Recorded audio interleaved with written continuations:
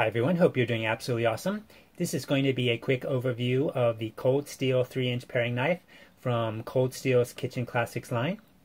This is the paper insert which came in the clamshell packaging. Here's the back side so you can read it. So let me quickly go over the specs of the knife as measured by myself. We have a 2.9 inch blade or 74 millimeters. The weight of the knife is 1.3 ounces or 38 grams. We have a blade stock thickness of 0.059 inches or 1.5 millimeters.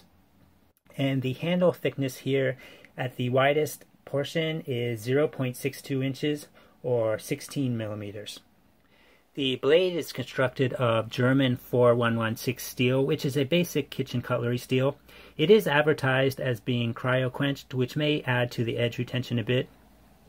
The primary bevel of the blade is flat ground, and also you can notice that the last quarter inch or so on the heel of the blade is unsharpened.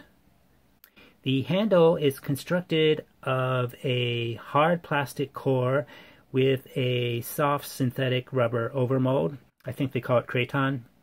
So this whole area here is soft rubber. And it also has a kind of a diamond pattern molded into it. So the handle is very grippy. Here's a comparison with a Victorinox sheep's foot paring knife. You can see the blade length on the Victorinox is about a ½ inch longer. The grip lengths are very similar. The actual usable grip lengths are almost identical. However, the Cold Steel's handle is a lot thicker than the Victorinox's, so that may appeal to you. And also, like I said, the Cold Steel has a rubber overmold over the whole grip, whereas this on the Victorinox is hard plastic. The handle is long enough for my 4 fingers, but if you have really thick fingers, your pinky may be going off the back end of the knife here. So let's test the sharpness out of the clamshell. Here I have a sheet of standard copier paper.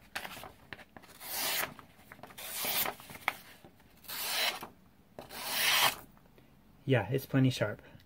Thanks for watching. If you have any comments or questions, I'd love to hear from you. Also, be sure to subscribe and hit that notification bell, and have a great day. Bye now.